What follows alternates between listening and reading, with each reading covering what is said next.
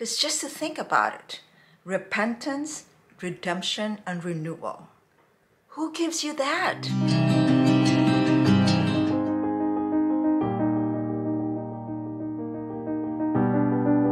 Hi everyone, welcome to a new video, and today's video is all about preparing ourselves for Lent. I always believe that the Lenten season is the season of all seasons, not just for Christians but for everyone. It's the only celebration that you don't need not a lot of fancy things. Really, this is the celebration to dig inside you. It's a transformational kind of a celebration. It's a spring cleaning of sort, and it's getting rid of all the unnecessary things and just focus on the passion, the sacrifice, all that Jesus Christ has to offer for us. The offer of the way, the truth, the life, that eternal life there and that heavenly home. Lenten season for me means repentance, redemption, and renewal.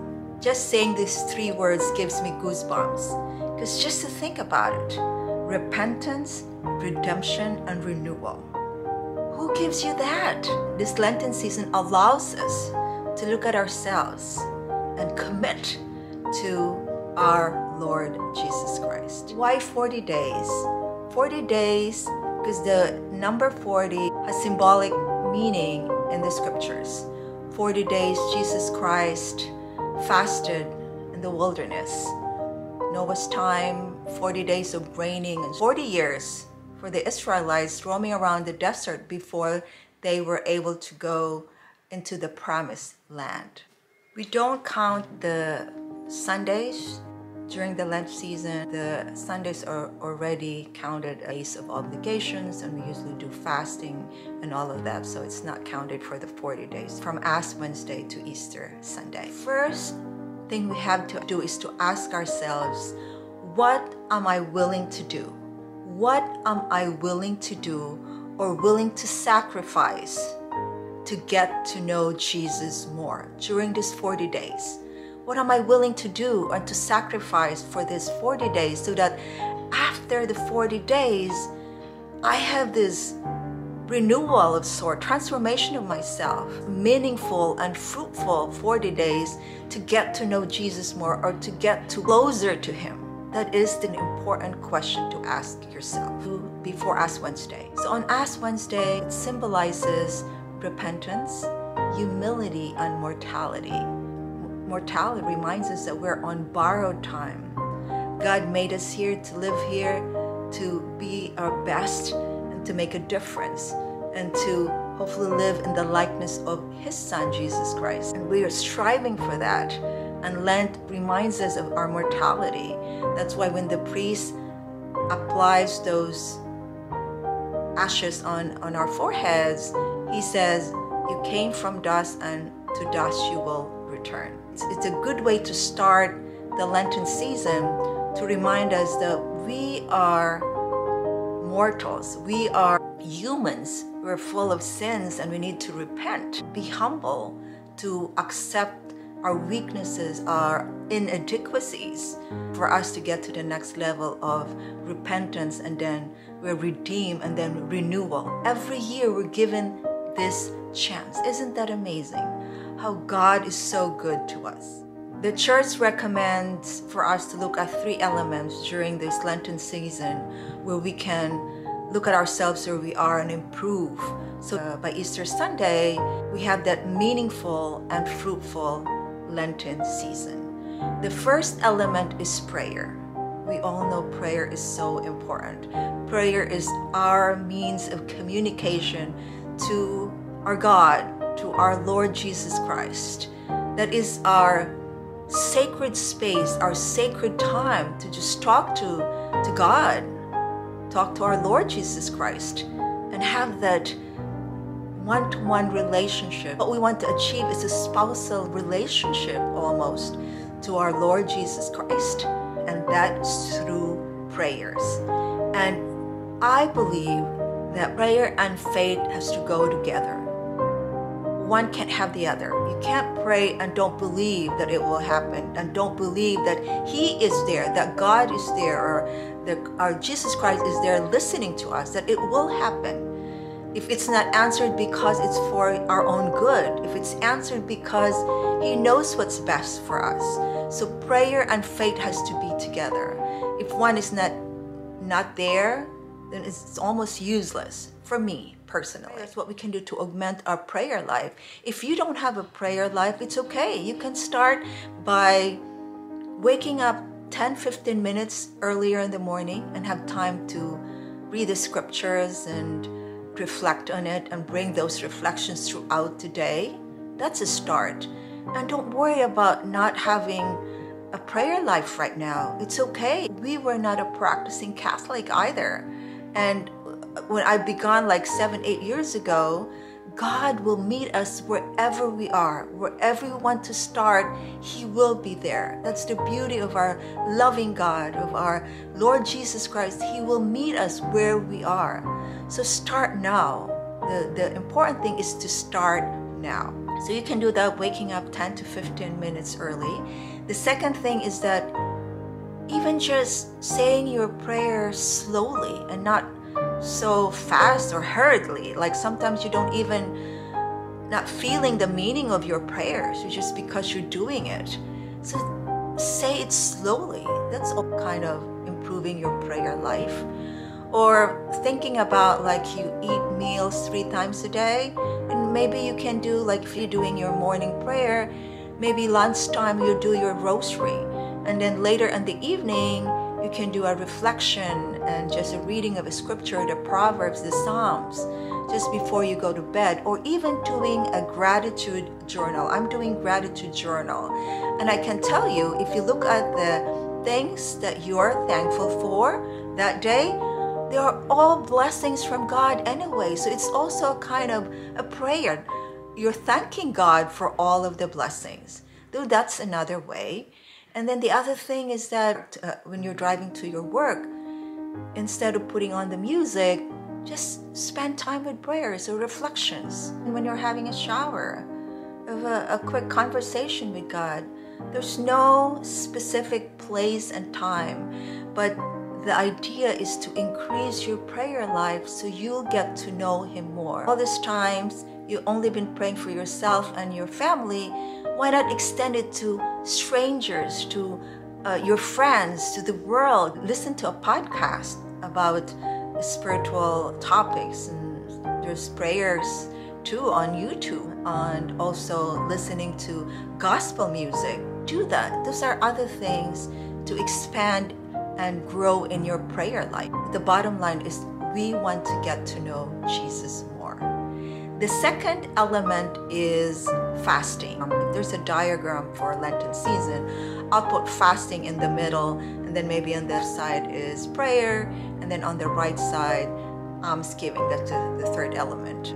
I'm going ahead just because to illustrate we do the importance of fasting, because it affects the other two elements. I think fasting is the one area that's kind of misunderstood by a lot of people, including me. I did not realize that before. Oh, you just don't eat meat on Fridays. But that's not it. Yes, the church recommends, or some requirements, that on Ash Wednesday and all the Fridays during the Lent season and Good Friday, you don't eat meat. The idea is that meat is a luxury. It's a little expensive compared to vegetables and fish.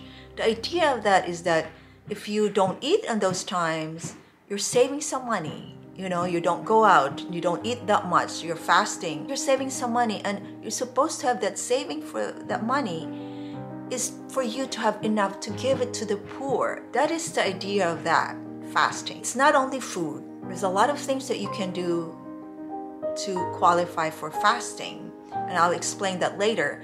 But the idea of fasting is that it will remind you, whatever you give up, the things that you like or what you're deciding to give up, is to remind you of your dependence of our Lord Jesus Christ. Without Him, you're not gonna have a fulfilled life. You're not gonna have a meaningful life. You're not gonna have a beautiful life, or will not bring you to that eternal life that we are all aiming for. If you give up, for example, if you give up Facebook, if you give up Instagram or all your social media, it's not just, oh, I'm just giving up because.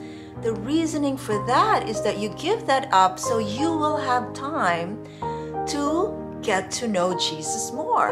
You have time for prayers, time for almsgiving. I'll explain it later what you can do for that. It's not just about money. Or you have time to reflect on yourself. It's all kind of a domino effect on all these three elements. That is the idea about fasting. For example, every time you get into your car, drive to work, wherever, you put on your radio, you put the music. If you fast on those music, that you decide, oh, I'm not going to put music, the trade-off is for you not having music is to have some reflections or prayers so that you get to know Jesus more, or do the rosary on that time. Or if you decide to just have 2 meals a day, because that one meal you do more prayers, and the savings for that one meal, then you give it to the poor. That's what fasting is all about. Fasting also reminds us all the noise and all of the extras in life. One person will fast, oh, I'm not putting cream or sugar in my coffee. That's extras coffee. All of those doesn't matter, because what matters is knowing Lord Jesus Christ, our Redeemer, for us to be renewed and to be a better person.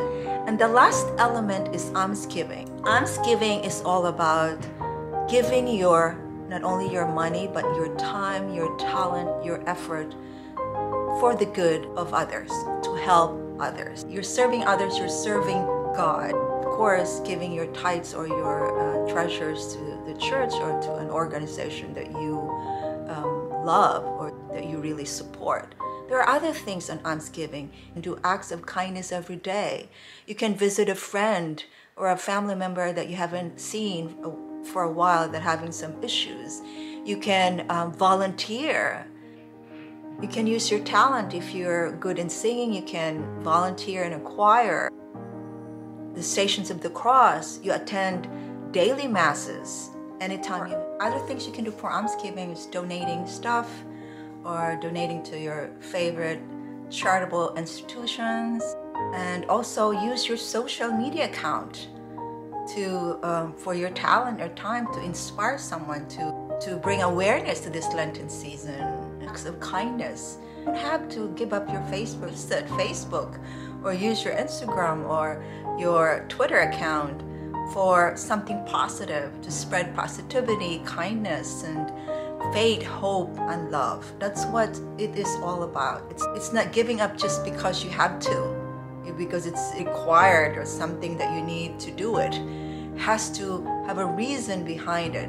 If you need to give it up, then do more prayers and do more fasting. Put your heart to it, and then you really will have that satisfaction at the end of 40 days that you came out better than you used to be. Humility is not that you're better than others, it's that you're better than you used to be. That's what the Lent is all about. It's 40 days that we've better than we started. For watching, I'm hoping that this video give you a little bit of inspiration how to prepare for Lent.